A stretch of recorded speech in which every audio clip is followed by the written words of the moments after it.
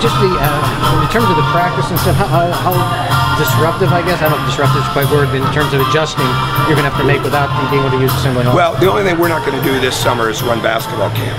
So, because it's a big part of the lure of camp, and to be excited to be here for that is to go through Assembly Hall. So, we're not going to do that. But other than that, we're going to be right in the midst of Cook Hall. We had a workout this afternoon, and when I leave here, we'll go have another one, you know, with the other group. And so now, a couple years ago, when we didn't have this, all right, that would have been obviously a bigger problem. And when we had to redo the floor a couple years ago, if we hadn't had Cook Hall, that would have been a major problem. But now when you have something like Cook Hall that they can be in 24/7, it's not an issue at all. And we'll still be able to tour around and show recruits and fans that come in and people like that will be able to see the building. So it's not going to be a distraction.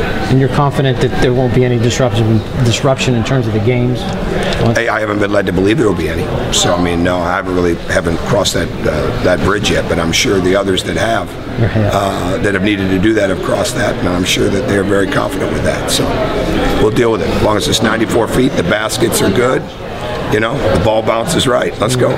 In terms of the recruiting impact of having a building that I guess is newly renovated, what do you feel like that could be potentially? Well, I just think it's like I said up here. I mean, it just makes it such an incredible feeling for people.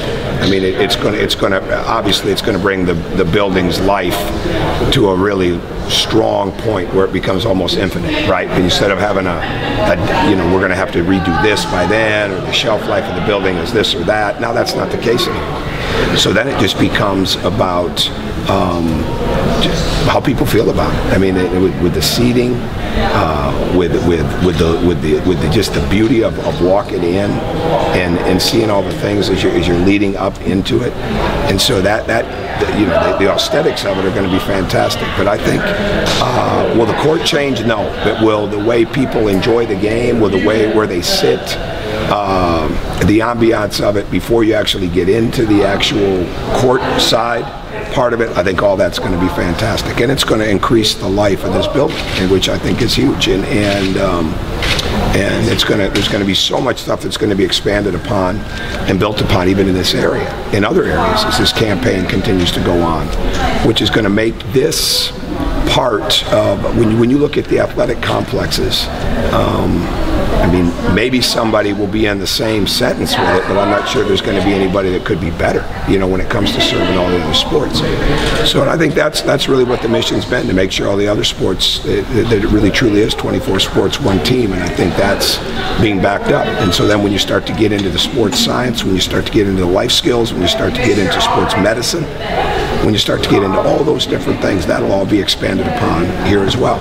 But certainly when it comes to Assembly Hall,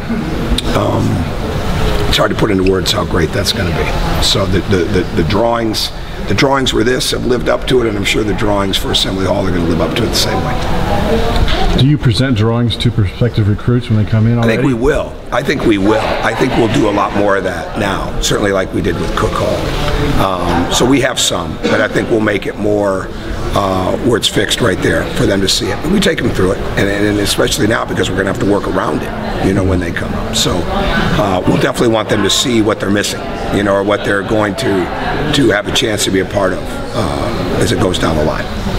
Anything else for Coach? Got workouts getting ready? Okay. All right. Thank you.